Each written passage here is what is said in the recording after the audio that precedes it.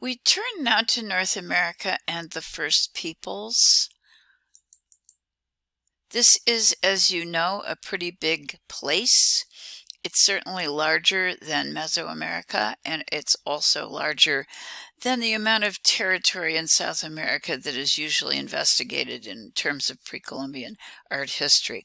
We're going to be looking at most of, but not all of, but most of the North American continent, and we're going to be breaking it down into 4 divisions that we're going to try and take a look at.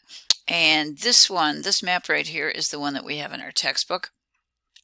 I am going to try and use an abbreviation, Native North American Art, for the title of our textbook, and that has a nice breakdown for you, but it's not going to show up in a slide as well as the work on our right, the slide or image on our right.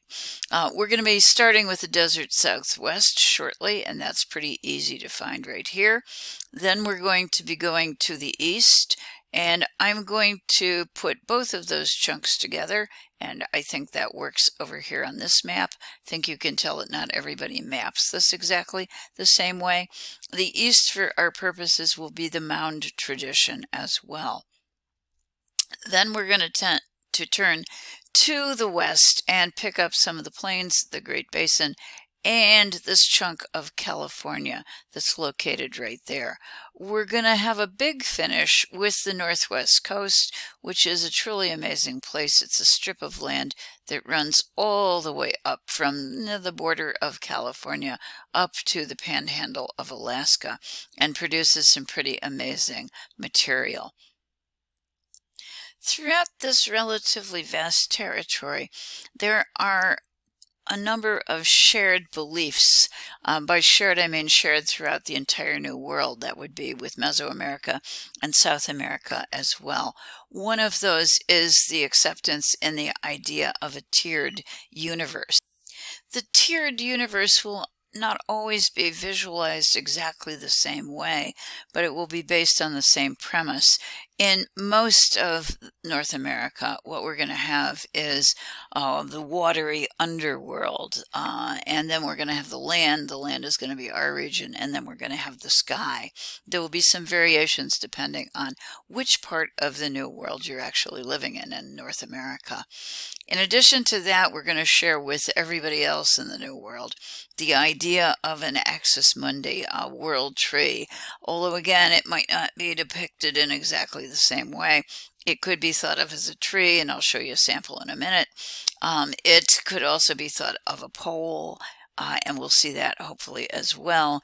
In addition to that, it could be thought of simply as the shaft of smoke that rises from the hearth and goes up through the smoke hole in your dwelling. So there's more than one way of visualizing it, at least in North America. Let's look.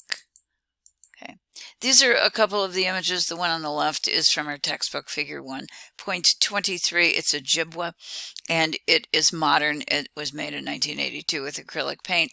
It is a world tree, and it does follow the idea of an axis mundi, but it also is a really good expression of what our textbook is referring to when the authors talk about the ability of Native Americans to assimilate and to change and to grow. For one thing, they're embracing acrylic paints like most other modern painters today, but they're also, in this case, assimilating, blending, mixing together Christian ideas, which were brought from the Europeans, into their own notion of an axis mundi. So as we see here, the trunk of the tree actually has the body of Jesus incorporated on it, his arms draping over the arms of the cross. At the same time, taking in the animals, the birdies in particular, that we can find in nature and the plants underneath the tree, blending everything together into a kind of unified combination of old and new beliefs in North America. The one that's on the right is a modern, in fact, you could buy it on the web today, a rug which comes from the Navajo, and it's an image of a tree of life. It too is a plant going upward, bridging the realms, and then in this case it would be the roots in the underworld, it would be the stalk in our realm, and then, and this looks suspiciously like a corn plant to me, of the corn growing and reaching up to the skies, filled traditionally with life, and especially in this case with birdies. There are beings on all three of these levels. Each grouping has a variety of characters, entities, spiritual beings, and they all have power. We as human beings want to be able to connect with them and be able to share that power. We also have the ability to interact with them. Those beings often are oppositional, and I guess you could say this is very close to the ideas of duality that we focused on so much in South America. There's often an opposition between the sky and the underworld, for example. You might discover that you're dealing with an eagle embraced in battle with a killer whale.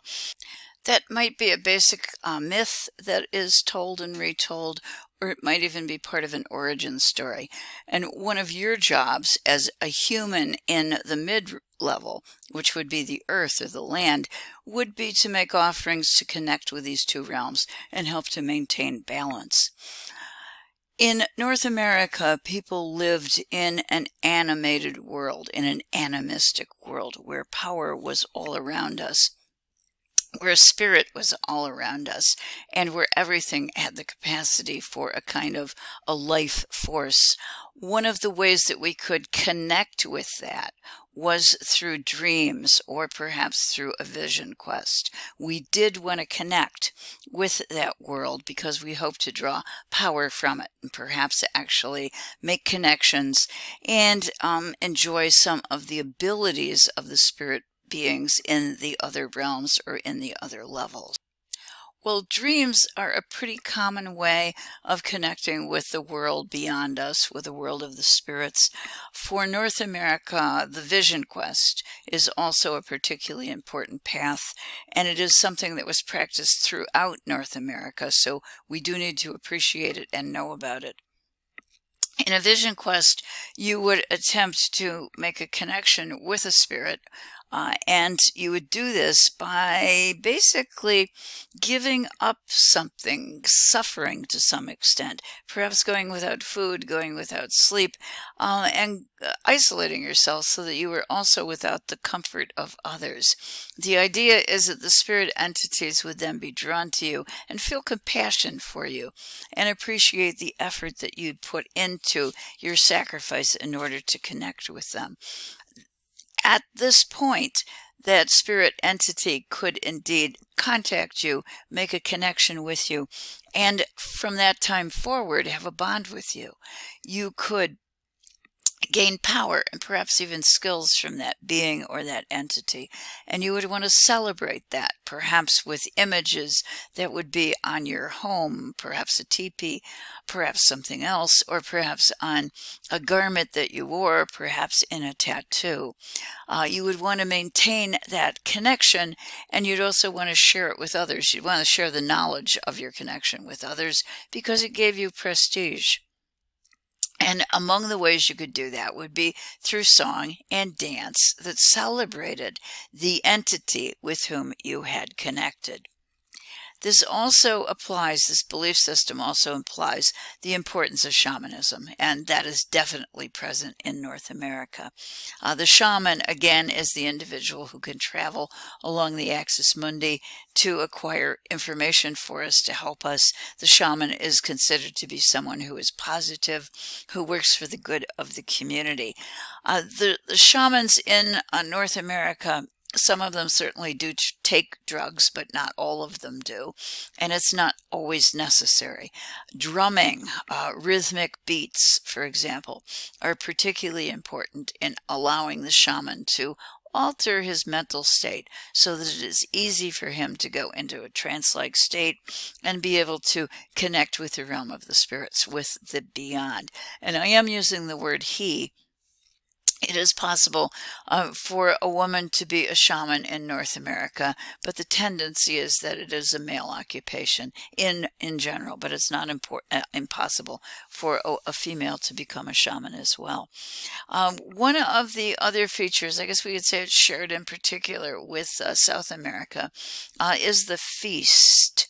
Uh, in North America, it was particularly important because when you'd go to a feast, you would get all dressed up, and the garments that you would be wearing would say something about your status and also probably would reflect the connection, the spirit connections that you'd made, because there might be emblems or indications of the spirit contact with whom you had association.